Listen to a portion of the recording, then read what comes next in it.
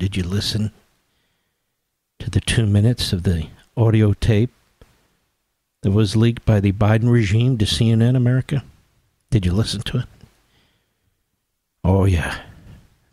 It's all over the media, you know. It's all over the media. And the legal analysts and the hosts and the rest, they want to know, how does Trump get out of this? How does Trump get out of this? Where are the 17 audio tapes involving the Bidens and the bribery for $10 million from the Communist Chinese? Who's president today? Joe Biden? He's the one that has power today. He's the one destroying the country. Does anybody care about those tapes? Where are they? How come CNN never gets a copy of that stuff? But notice the media could give a damn about civil liberties, due process, poisoned juries, misconduct by the Department of Justice, by the rogue federal prosecutor. Notice they don't give a damn about individual rights and the Bill of Rights. Civil liberties apply to everybody. And so this morning I got up early and I posted the following, which has made the rounds. While beating their chests about the horrors of Trump holding classified information, the fact is that the corrupt Biden DOJ, sleazy Jack Smith's office, the usual corrupt media lapdogs have publicly identified, characterized, and even released whatever classified information is known to the public. Everything we've learned about this is from the leaks, America. Not from Trump. From the leaks. By the government. From the filings by the government.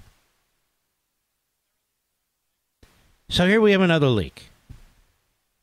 In this, they've committed scores of felonies, interfered in a presidential election, and have pushed the nation to the brink of some kind of civil war, while smearing and denouncing Trump and his supporters. Trump hasn't leaked anything to the public. They have. After 50 years in Washington, Biden owns the federal bureaucracy. The thoroughly corrupt Biden family and Biden regime use the power of federal law enforcement against their political opponents. The so-called MAGA extremists, pro-lifers, parents, all white supremacists, don't you know, whatever that means. While the same investigators and prosecutors pull all punches, lie, censor, cover up, dismiss, play down all the publicly known evidence. Thank you, FBI and IRS whistleblowers, Kevin McCarthy, Jim Jordan, and James Comer, of millions and millions of dollars in foreign payoffs, bribes, influence peddling, money laundering, and other sleazy Biden financial schemes, especially involving selling out to our biggest threat, Communist China. We have a Manchurian president. The whistleblowers have testified about obstruction, political interference, multiple underlying crimes. They've been ignored by the corrupt media, personally attacked by the power-hungry Democrat Party, and punished by the Biden regime. Attorney General Garland, corrupt to the core like most mob lawyers, has been caught perjuring himself before Congress and obstructing justice by claiming to not have interfered in the Hunter Biden investigation, when IRS whistleblowers say the prosecutor told them, that's David Weiss, that he did. Even though Weiss is trying to reverse course. Problem is, they've numerous witnesses and contemporaneous notes to back them up. Garland has approved every sleazy investigative and prosecutorial tactic against Trump and MAGA Republicans, while trying to create a public image of the earnest judge. He's a dangerous man with Stalinist characteristics. Garland has stonewalled appointing a special counsel to investigate his boss, Joe Biden, because he wants to smother with a political pillow Biden's multiple criminal activities that even involve our national security. He's the man in charge of the Biden cover-up and the Trump imprisonment effort. Garland appointed and unleashed the disgraced Jack Smith, known for Gestapo-like tactics to pursue Biden's political targets, especially so-called MAGA Republicans, and his biggest threat and nemesis, Donald Trump. Smith was publicly admonished in an 8-0 Supreme Court decision, 8-0, for his abuse of power in a phony public corruption case brought against a former Republican governor. Garland saw that as a compelling credential. And of all the lawyers he could have chosen, he picked this one because he knew he will do the work of the mob. Garland, Biden, his operatives, the hopelessly corrupt media. The Democrat Party are destroying our country right before our eyes. This latest prosecutorial leak of an audio clip to CNN is further intended to poison a jury pool and deny the former president due process, as he was denied attorney-client privilege and the usual administrative processes afforded former presidents when leaving office. To be clear, we know nothing about the context of the audio. Nothing. We are fed exactly 2 minutes via CNN, a favorite state-run media outlet.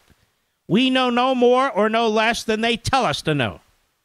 And the multiple felonies committed by this regime in leaking the tape will be completely ignored.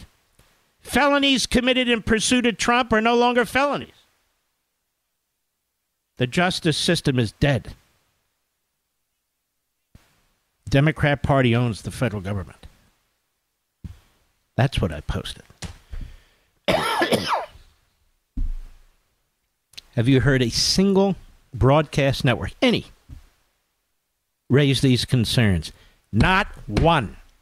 A single host, not one. A single legal analyst, not one. The government commits felony after felony after felony, leak after leak after leak after leak. About classified material, they violate the Espionage Act. But it doesn't matter.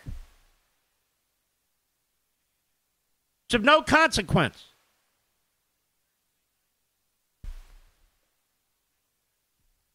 I see this piece about Netanyahu.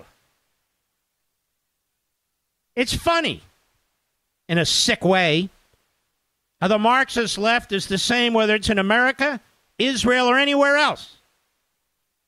By the great Caroline Glick on JNS. On Thursday night with sunken faces, Channel 13's legal correspondents delivered the news. The judges presiding over Prime Minister Benjamin Netanyahu's trial for bribery and breach of trust had told the prosecutors and defense attorney last week that the prosecutors have not proven their charge of bribery and are unlikely to succeed in doing so since all their major witnesses have already testified. The implications are earth-shattering. For the past 7 years, two forces, the state prosecution and the media, get my drift? The state prosecution and the media have pushed Israel to the brink of civil war in their effort to criminalize Netanyahu and demonize his supporters. It's the same Marxist tactic. Their goal was never hidden. They seek to oust Netanyahu from public life and disenfranchise his voters by disqualifying and demonizing their elected leader. When I read this later today, I said, is this not as close to what I posted as possible? I'm not making an allegation. I'm saying here, look at the overlap here. Beginning in 2016, because she's right on, through criminal leaks to reporters from every major newspaper, radio station, and television channel, state prosecutors, police investigators, journalists, and editors invented and shaped a narrative of criminality surrounding Netanyahu and sold it to the public on a daily basis. Netanyahu, they said, undermined Israel's economy, national security, moral fiber to satisfy his decadent tastes, enrich his cronies, and further his obsessive-compulsive quest for positive media coverage from the same media that hates him. With its unqualified commitment to Netanyahu's downfall, the media justified every means the prosecution employed against him. Shame on America's media. Again participating in these diabolical Stalin-like practices where you were fed audio, fed information by the damn government to try and take out Trump. Same damn thing in Israel. The reporters and editors who proudly proclaim themselves champions of civil rights and the rule of law look the other way, or justified repeated crimes committed by prosecutors and police investigators in order to get Netanyahu. And she goes on in a fantastic piece.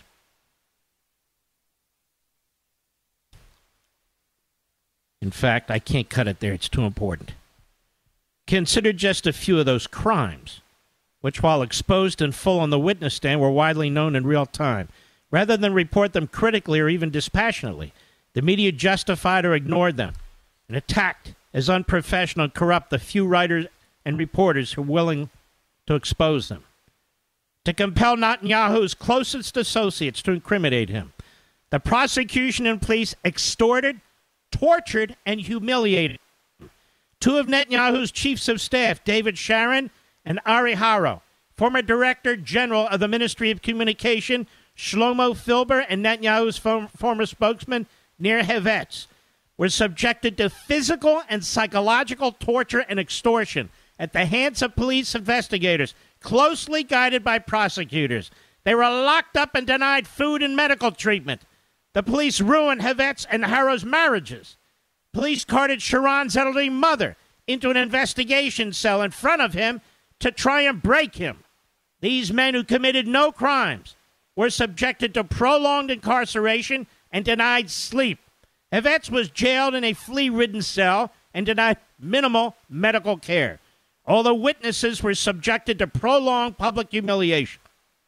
The police opened a scurrilous criminal probe against Haro and staged a dramatic arrest, taking him into custody as he landed at the airport, as if he were a drug kingpin. Remember Peter Navarro, Mr. and Mrs. America? Remember that? Where they arrested the man in an airport? They opened up another open-ended scurrilous investigation against Filber's son. Haro and Sharon's bank accounts were frozen. Their wives found themselves unable to even buy food at the supermarket. All to take down Netanyahu. Just like in America, whatever they can do to take down Trump. And the media are in on all of it. Multiple other prosecution witnesses were subjected to similar treatment in the state prosecution's campaign to use the criminal probe to intimidate and terrorize Netanyahu and coerce him into stepping down. Sound familiar, America? To demonize and criminalize the sitting prime minister and his associates. Prosecutors and police investigators engaged in widespread criminal use of cyber warfare tools developed to fight Israel's enemies. Netanyahu's closest aides and apparently his children and wife were subjected to illegal monitoring of their electronic communications. Wow. At least we can do illegal search warrants, right? And send a SWAT team to the former president's home. One of the breach of trust charges against Netanyahu allegedly originated in the police's illegal use of such spyware tool against Ari Haro. Again, most of the details of this prosecutorial misconduct and apparent outright criminality on the part of investigators and prosecutors was known, sometimes as it was happening. The vast majority of reporters and editors in every medium supported these actions, just like they support the leak of that audio yesterday that they're slobbering all over. Fools at Mediaite. Fools all over our web pages. Everywhere. They don't look as this is totalitarian activity. It's perfectly fine by them. Well, one day, that pendulum will swing. You mark my words.